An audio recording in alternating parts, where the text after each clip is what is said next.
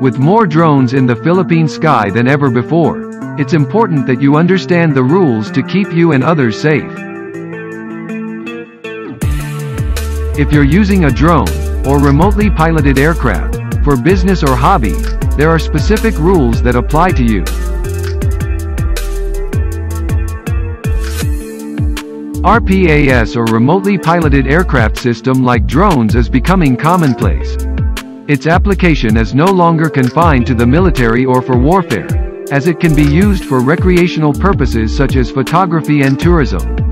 In response to this trend, the Civil Aviation Authority of the Philippines or CAAP revised their guidelines to include non-commercial drones to ensure public safety.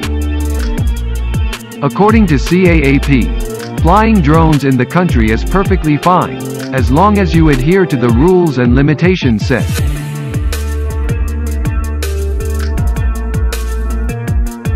Here's a quick overview of the drone laws in the Philippines. 1. Only use small drones that weigh 7 kilograms or less. Drone models like Tello, Spark, DJI Mavic Mini, Mavic Air, and the like are okay. 2. Only fly during daytime and in good weather. Operating drones during the night is prohibited unless the controller has sought authorization from the agency. 3. Maintain visual line of sight. Don't fly farther than where you can see it. 4. Limit your altitude to a height of 122 meters or 400 feet maximum. You need approval from the CAAP to go higher. 5. Ensure your aircraft is at least 30 meters or around 98 feet away from other people not involved in the drone operation at all times. 6. Stay away from populated areas and restricted or controlled airspace like schools, markets, government buildings, military bases and training camps, and over Malacañang Palace. 7. Stay at least 10 kilometers or 6 miles away from airports.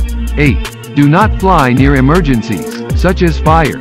9. Respect others' privacy when flying your drone. You can take photos and record video as long as you follow all the rules above and respect people's privacy.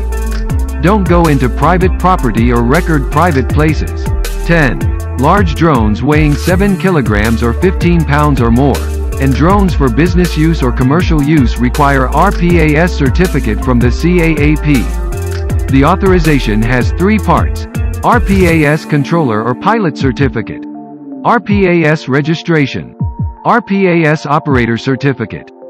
To be eligible for the RPAS Controller or Pilot Certificate, you must complete a training course, pass an exam, and pass a flight demonstration.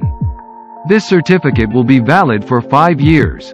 The RPAS Operator Certificate requires a letter of intent and detailed operation specifications and will be valid for 3 years. Persons who violate the rules face fines from 300,000 to 500,000 pesos per unauthorized flight depending on the gravity of the violation. But the CAAP chief clarified, "It is not our wish to have a big number of confiscations, but rather, our goal as a regulator is to enhance awareness for the drone users and help them adhere to the standards, in order to minimize confiscations and safety risks." For any questions or clarifications, leave a comment below or contact the relevant department of the Civil Aviation Authority of the Philippines. If you like this video, please give a thumbs up. And if you're new to Mark Gimba channel, please consider subscribing and click the notification bell for more video updates. Thanks for watching.